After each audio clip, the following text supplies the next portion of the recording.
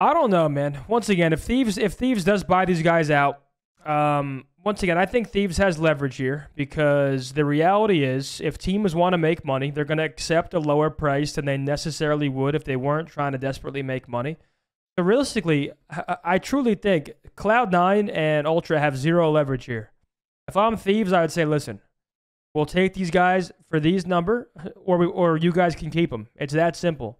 Obviously, they want to make this roster happen, but Ultra and Cloud9 have no legs to stand on because they're obviously trying to offload big salaries because they don't want to pay them.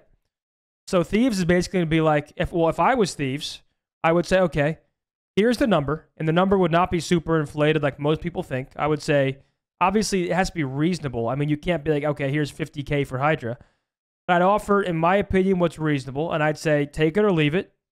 And if you don't want to sell us these guys, we'll run it back with our roster who just went out to EWC and played great. So I really do think that Ultra and Cloud9 have zero leverage and Thieves have all the leverage.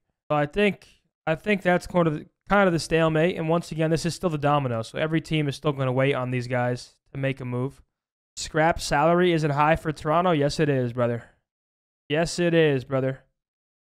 Is HyDra the most expensive player in the league?